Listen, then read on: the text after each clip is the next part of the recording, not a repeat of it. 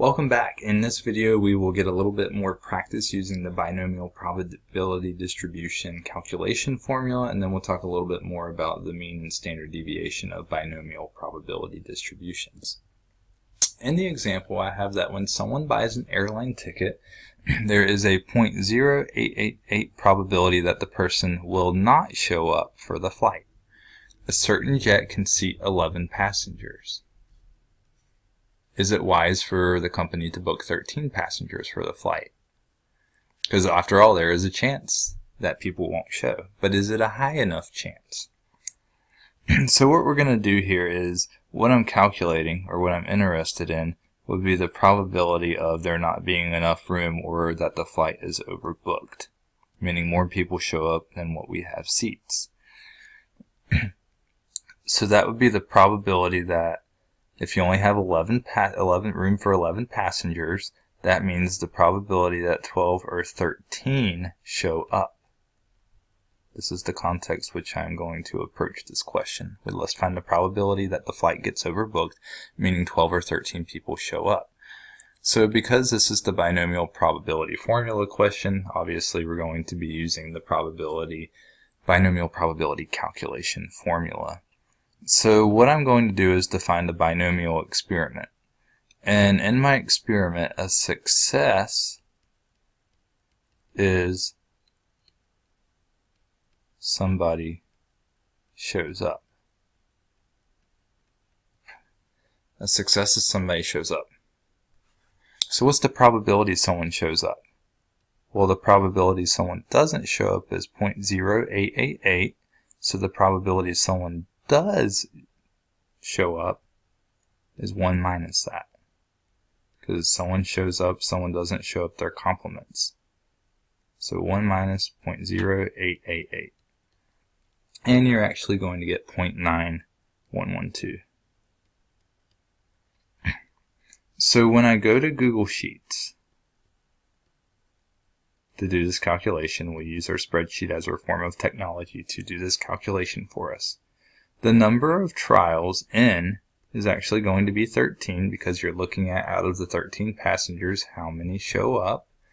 The probability someone shows up is 0.9112. I found that by taking 1 minus the probability someone doesn't show up. And then I need to identify my lower bound and my upper bound. Well, if you're interested in either 12 or 13 people showing up, that means the lower bound of number of people you're interested in is 12 and the upper bound is 13. So literally I'm going to go to my Google Sheets document and type in this information. So Google Sheets will use the Compute tab and will be in the binomial region. So the number of trials that we have is going to be 13. The probability someone shows up, or the probability of a success, is 0.9112, lower bound 12, upper bound 13. And we get about 0.6767. Your homework will tell you what to round to, so we'll do 4 decimal places for this one, 0.6767. So the probability that flight's overbooked is 0.6767. That means about a 67.5% chance that the flight will be overbooked. So if you're an advisor to this airline company, would you advise them to book 13 passengers on an 11 passenger flight? I would say no. There is a good chance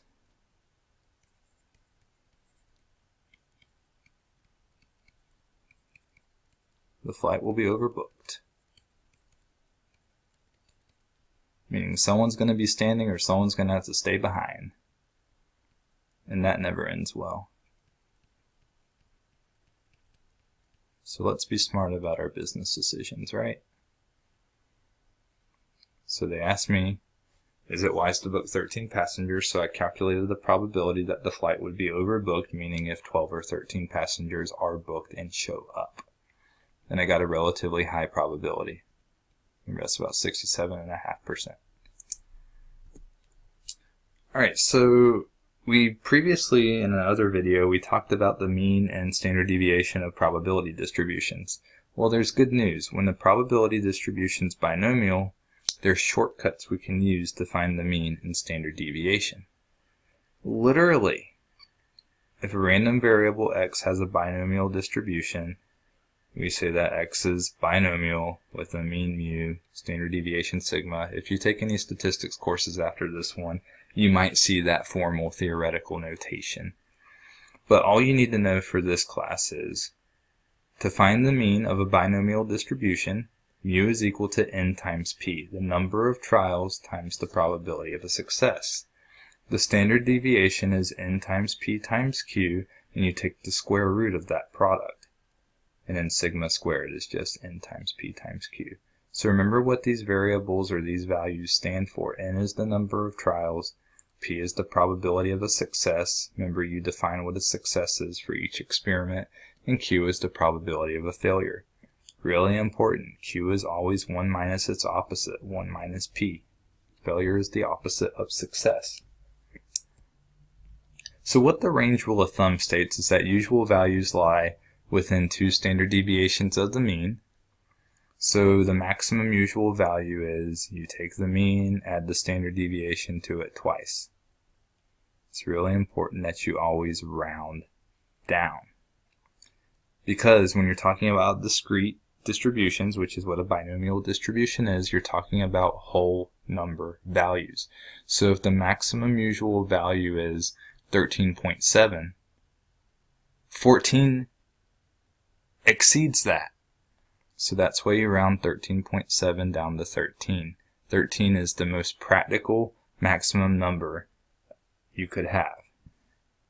Minimum usual value, you'll literally take the mean and subtract the standard deviation twice, or subtract 2 times the standard deviation. You always round this value up. So if you get a minimum usual value of like 7.2, that means 7 is far too low. So 8's the first actual possible value that could be considered usual. 7.2, you got to round it up. So keep those rounding rules in mind. Please keep them handy. So McDonald's has a 95% recognition rate. Surprise! A special focus group consists of 12 randomly selected adults. For such a group, find the mean, standard deviation, minimum usual value, and maximum usual value. So all I need to do is identify my n, my p, my q, and I can find the mean and standard deviation. Well, my number of trials, which is number of people here, would be 12. I'll go ahead and be official. A success is recognizing McDonald's. So that means, what is the probability of a success? What is the probability of recognizing McDonald's? It's actually 0.95. So what's the probability of a failure of not recognizing McDonald's? It's 1 minus 0.95. So we've identified the key ingredients to now find the mean and the standard deviation. The mean is n times p. 12 times 0.95. And you actually end up getting 11.4.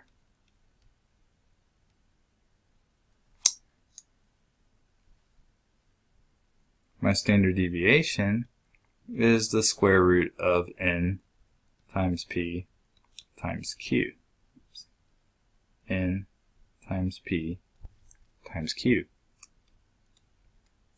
So I have literally 12 times 0.95 times 0.05. You'll use a calculator to calculate this, and then you'll take the square root of that product of the 3 numbers multiplied together. You'll actually get about 0.755. So we've answered the first 2 parts of the question. Well, let's go ahead and find our minimum and maximum usual value now.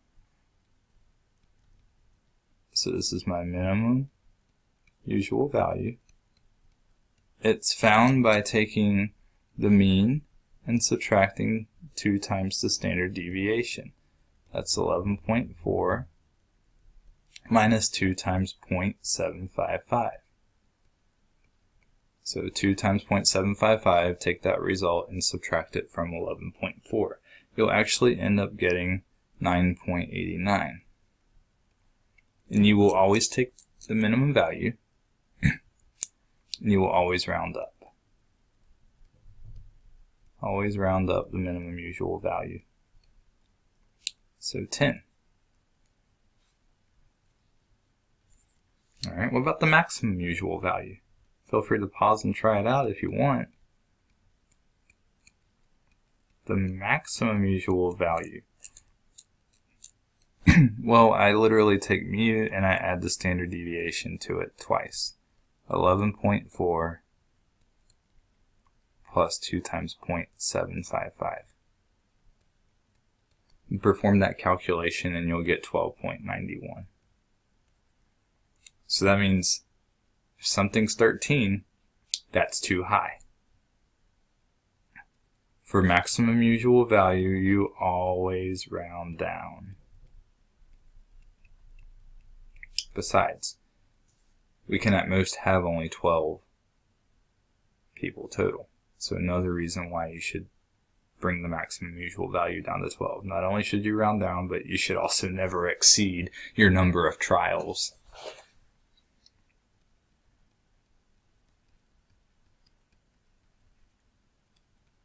Just a little bit of warning there. A little bit of out of the box thinking. So the minimum and maximum usual value, sometimes you'll have to put it in interval notation, brackets with commas separating the numbers 10, 12. That may be how they ask you to do the response, or they may just ask you to type in 10, type in 12, and you're done. Let's practice a little bit more. So we have unprepared students that are given a 10-question pop quiz. The quiz is multiple choice, and find the mean and standard deviation for the number of answers or correct answers a student obtains. Would it be unusual for a student to pass by guessing? Passing means they get at least 6 of the 10 questions correct. So a student goes in to take the test. We'll say a success is getting a question correct.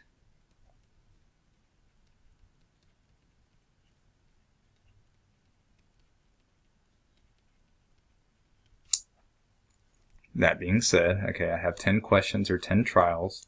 The probability a student gets a question correct when there's 4 answer choices is 1 out of 4, which we already said plenty of times, that's 0.25. And Q, our probability of a failure, is 1 minus P, 1 minus 0.25.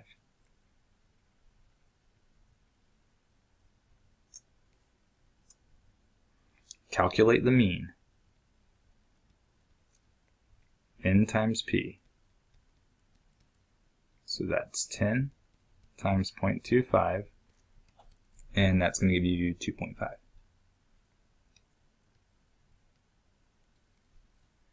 What about sigma? What about the square root of N times P times Q?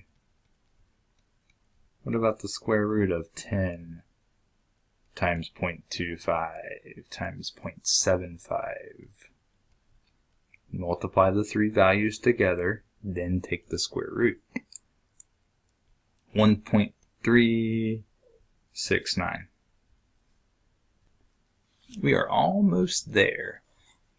So now we need to figure out if it's unusual for someone to get at least 6 correct answers, which means we need to figure out what is the range of the minimum and maximum usual value.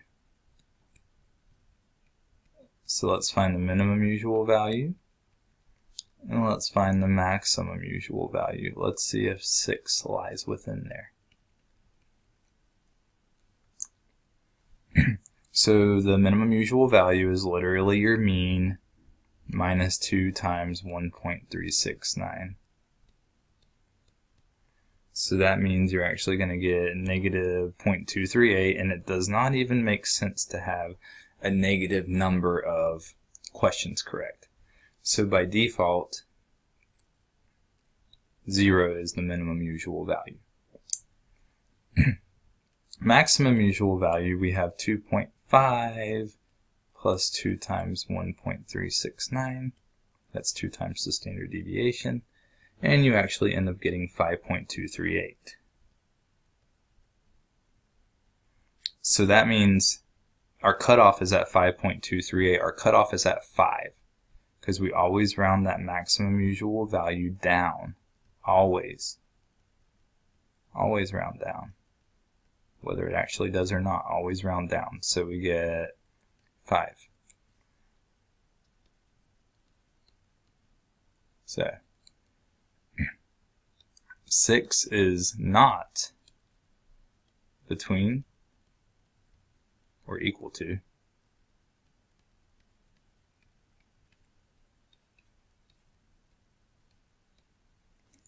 0 and 5. So that's our spread of usual values. That means 6 is not in that interval. That means 6 is unusual. So it is unusual for a student to pass by guessing.